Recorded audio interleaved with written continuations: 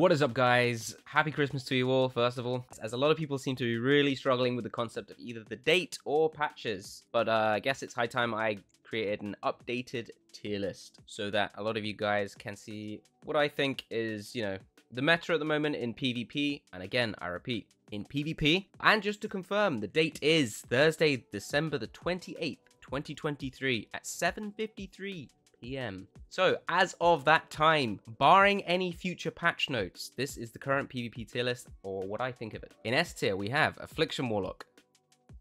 Generally pretty strong. As Affliction Warlock, I generally class this as either Haunt or Meta. And then playing with the Drain Life rune, and then most likely going to be the Corruption Extending rune. Arcane Mage. Probably going to be around B tier, I would say. It depends on what you class as Arcane Mage. There's a couple of different mage specs you can play. You know what? I'm actually going to put it in A tier, and we're going to kind of talk a little bit more about this. But this is basically going to be Arcane Blast, Living Flame, and then the Regeneration rune. And I'm classing this as Arcane. Generally, you go Frost Talents with it. Has the potential to beat a lot of the classes in S tier in duels. However, I think it falls down a little bit more in, group content where there's more players. It really does shine more in 1v1s. So as a result, I'm going to take it down a tier. However, if you just want to do duels and smaller scale content in 1v1s, that kind of thing, I think actually this spec can potentially be S tier due to the sustain that it has while putting out a really, a good amount of damage.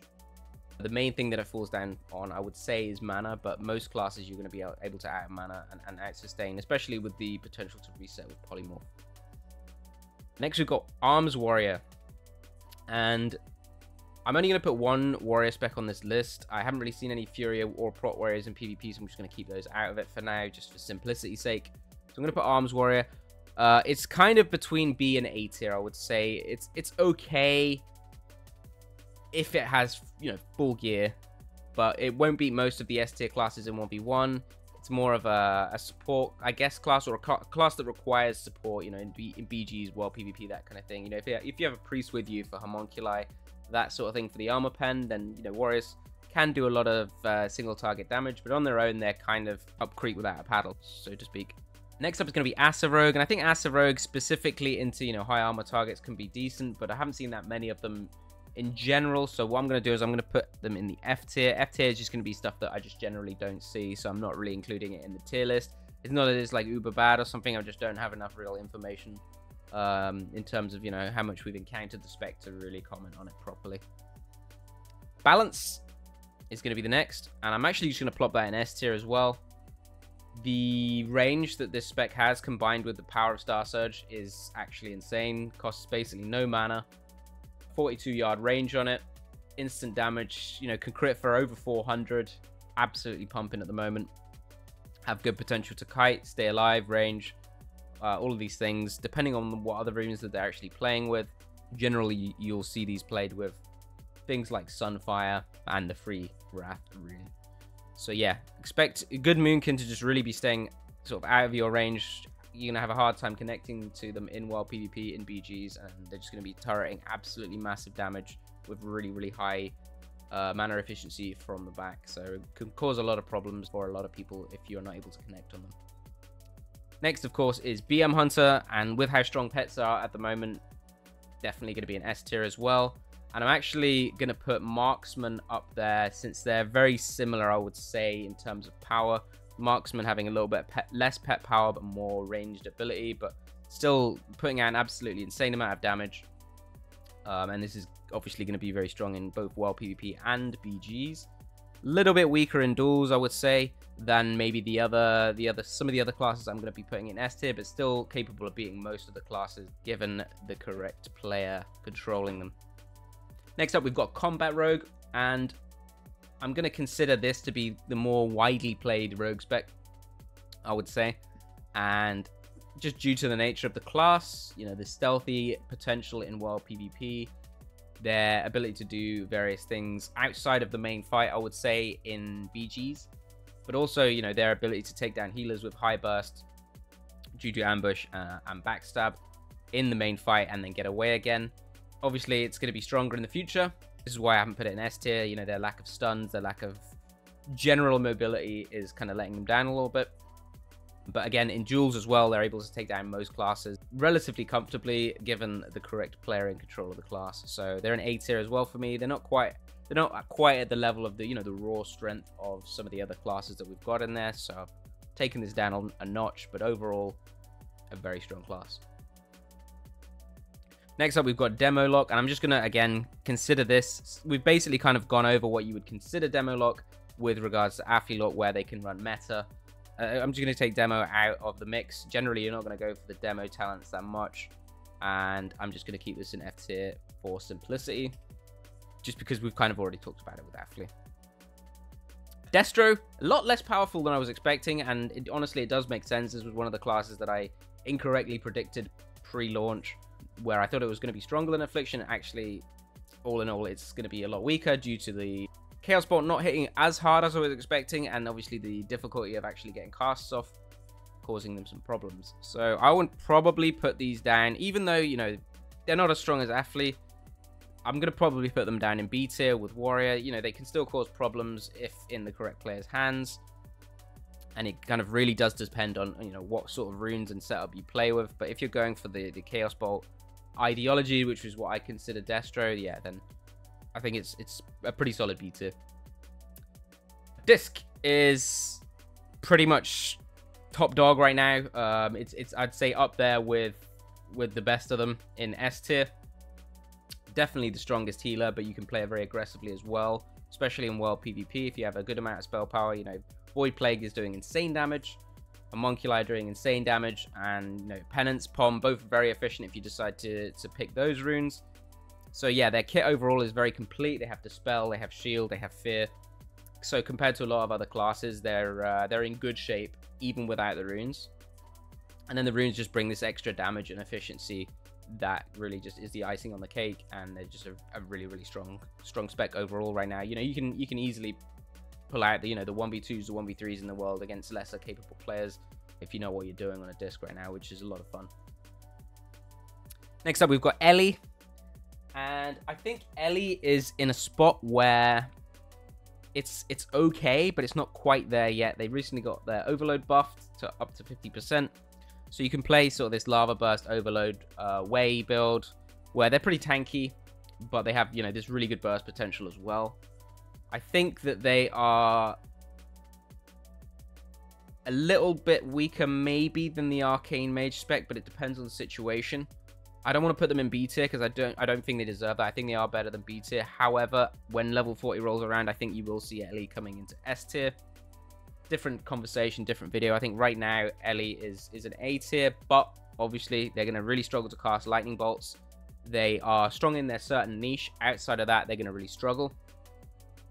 You know, they have this great burst potential. They're pretty annoying to face for a lot of classes in duels due to that tankiness and survivability with the instant shock damage also coming out of them to cause a lot of pressure.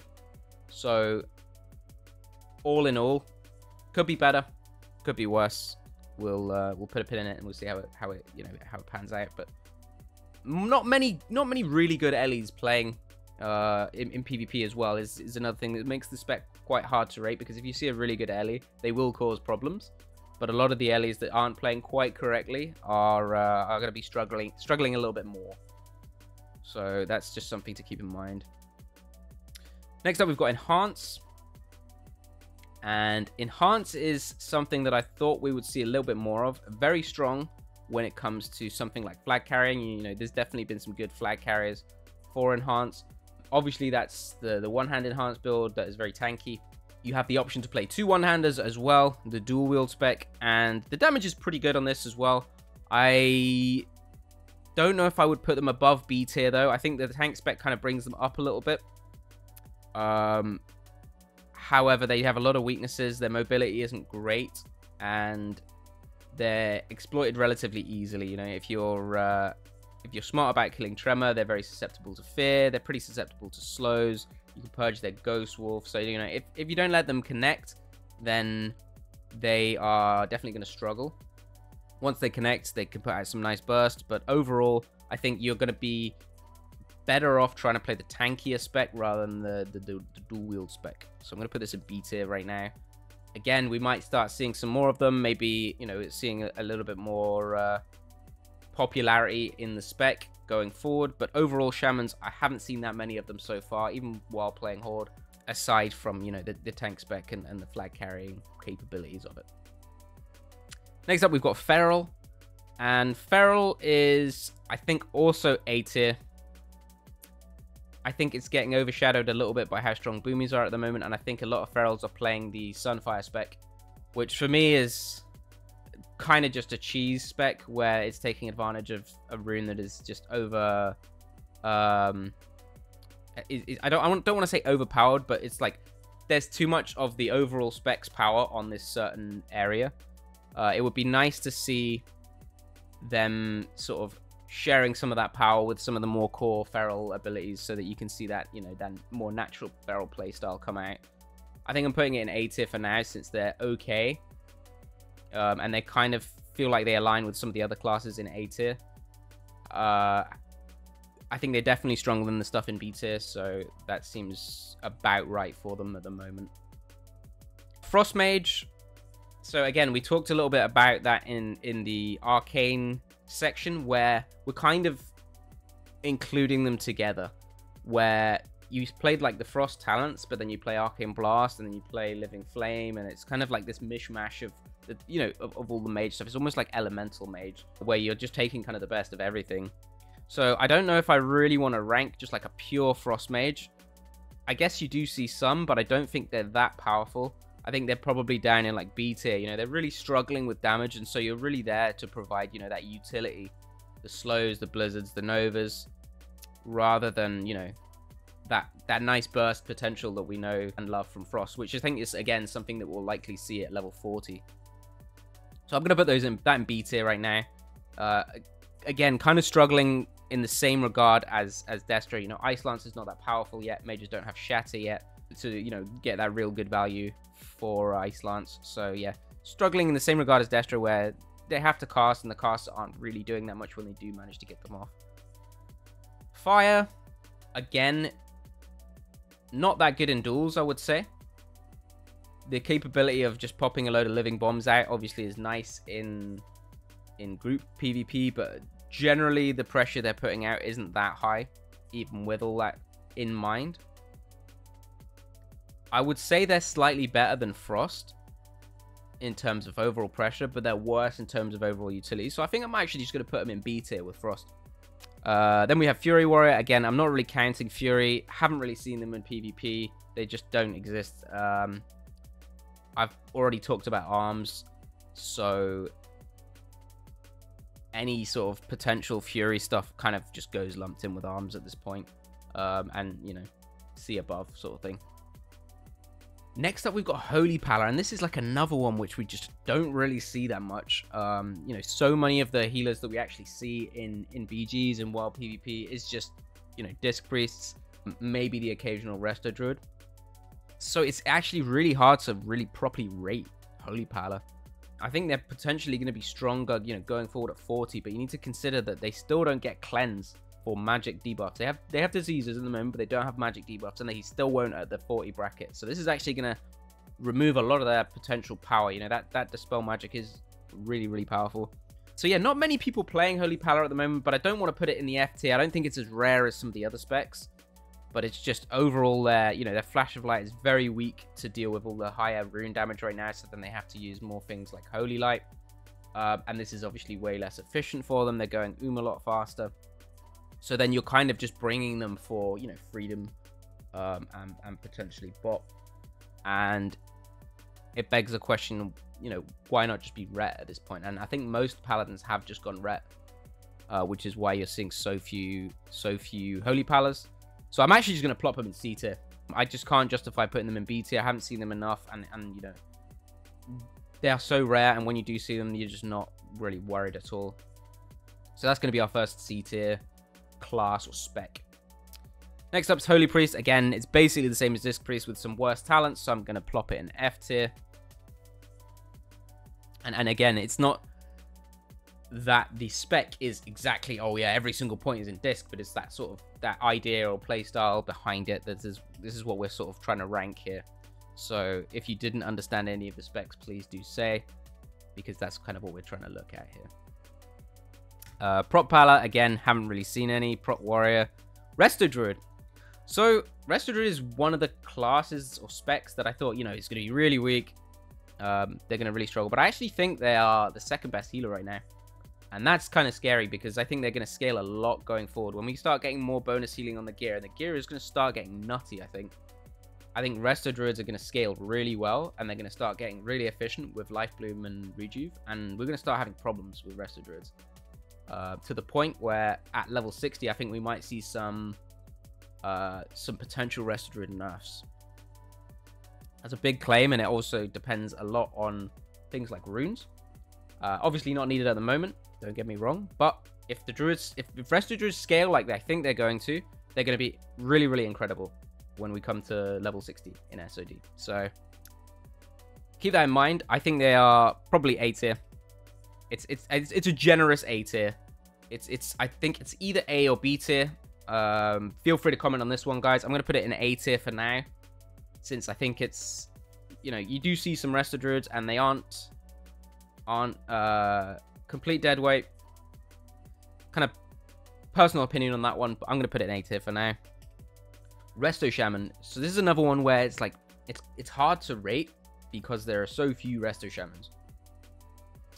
And they on paper have some good tools, but they kind of lack the instant kind of survivability plus, I guess, throughput.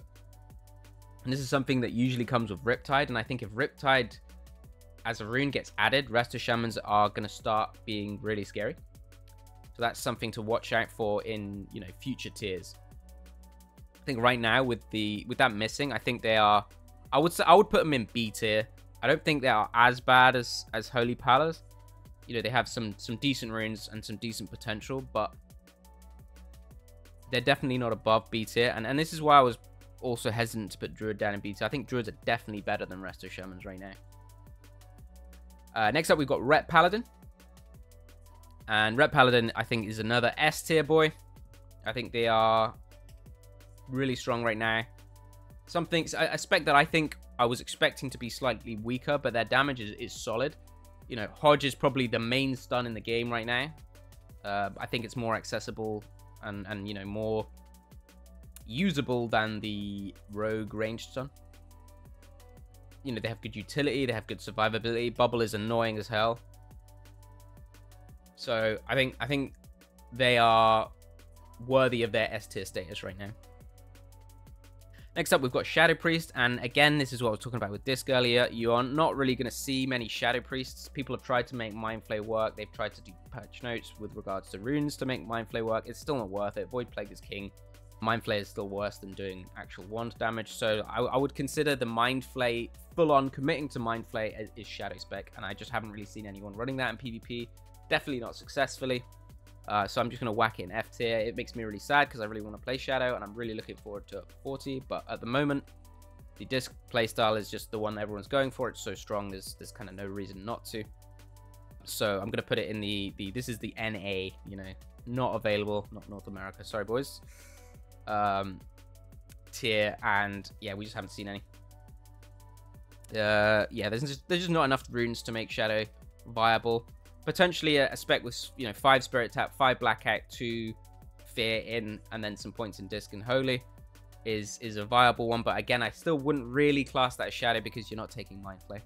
So for simplicity, I'm leaving it off, and we'll just, you know, kind of include that with Disc because it sort of plays out the same way. And next we've got Sub Rogue, and again, haven't really seen that many, at least not distinguishably like Sub Rogues. It kind of, again, plays the same sort of way as the Combat Rogue, whereas the combat talents are just slightly better. They'll still be using daggers, so whether you want to call that sub if you want, I don't know. But most of the talent points are ending up in combat with, you know, some potential extra damage on backstab. There are some cheese builds for buffing up ambush. I think most people are just playing the combat build though, so I'm just, again, for simplicity, going to put this in the F tier. Does not exist. Or haven't seen them, or they don't distinguish themselves enough from a spec that's already on the list to make the cut. And then survival. Survival's a tricky one, right? Because I thought survival was going to be really good. And this is probably the main thing I was wrong with in my predictive list. And the reason for that is flanking strike was bugged and is now just like tier awful.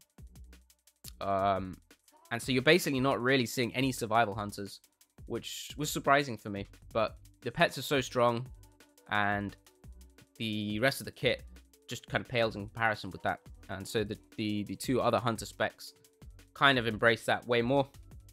So you're just not really seeing many, if any, survival hunters as a result of that. And so any people that are playing survival sort of play it the same sort of way. You know, they play the Wind Serpent, they stay at range, they're not really looking for that melee gameplay. And also Raptor Strike. We were, from the data mine stuff, Raptor Strike was an instant rather than on next hit. And this is not the case. So yeah, I'm gonna actually put survival in F tier, where we just don't see them. We have it's either so bad because flanking strike is so bad and it's just not worth it compared to the other two specs. I think it's actually still not a terrible spec, but obviously people want to play what is meta. And I think right now BM and MM are just way superior in most regards for the stuff that is meta. So yeah, that's the end of the tier list. If there's anything, again, you disagree with, I think this one's pretty up to date with patch notes. Again, this is the 28th of December. So please keep in mind when commenting what the date is and when this has been released. I cannot go back in time and retroactively tell myself patch notes from the future. So I will have to make a new video if anything drastically changes. Thank you very much for watching. Hope you had a great Christmas and have a happy new year.